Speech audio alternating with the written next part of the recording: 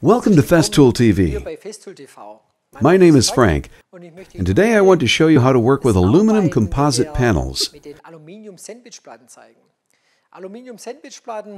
Aluminum composite panels are usually panel materials that have a plastic core. This core is coated with thin aluminum layers on both sides. Such aluminum composite panels, known as a leucobond for outdoor installation, and as die bond panels for interior installation, are used primarily in facades or in trade show booth construction. In order to cover columns or facades, it's often necessary to bevel the edges of these leucobond or die bond panels. To create such soft edges, you need to mill V-grooves.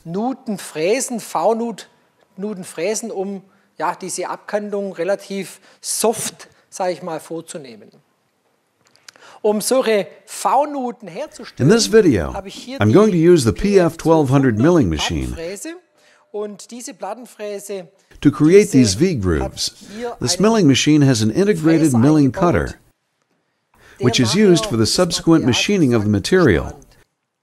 The important thing here is that I can now choose the angle. The available options are either a 90-degree angle or a 135-degree angle. Depending on the application, I can now install the appropriate cutter. Another crucial parameter to set up is the material thickness. This means that depending on whether I use a leucobond material with a thickness of 6 mm or die bond material with a thickness of 4 or 3 mm, I must always install the corresponding feeler roller. The feeler roller, as implied by the name, scans the depth to prevent the cutter from penetrating too deep into the material. In our example today, we're going to cut with the leucobond panel. This means that I'll screw a 4 mm leucobond feeler roller into the machine.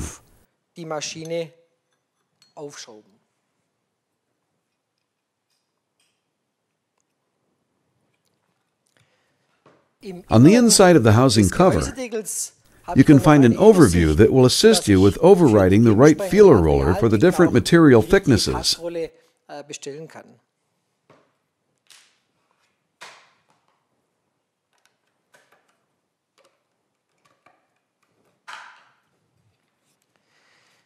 The milling machine is now installed onto our guide rail, which we already know from the videos on the handheld circular saw and the Festool router. Materials always have two sides, side A and side B. This means that, in this case, side B will be grooved here. Side A is usually already painted and covered with protective foil. This guide rail is put on top.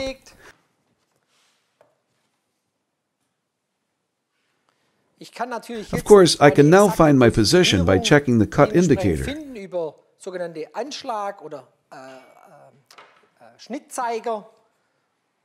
When I deal with large-size panel materials, I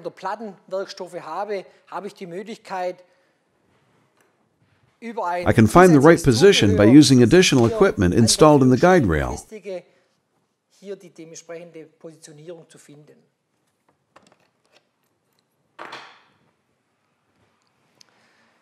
This machine must be connected to a 36 mm mobile extractor hose.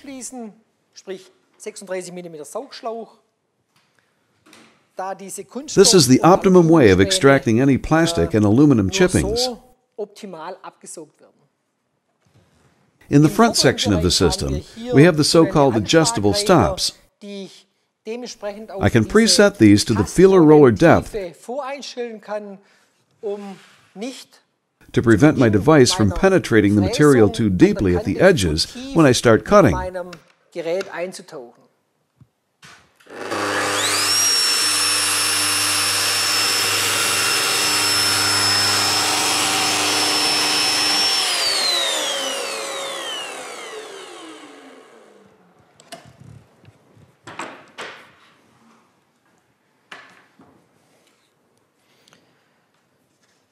The groove was milled successfully, Here you can also see very clearly that I did not cut through the plastic material. A short section remains intact.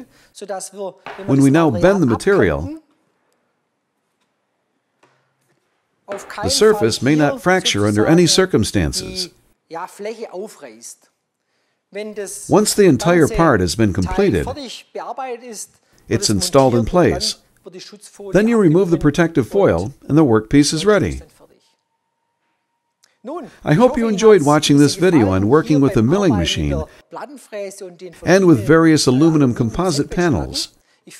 I look forward to seeing you next time at Festool TV. Thank you very much. Yours, Frank.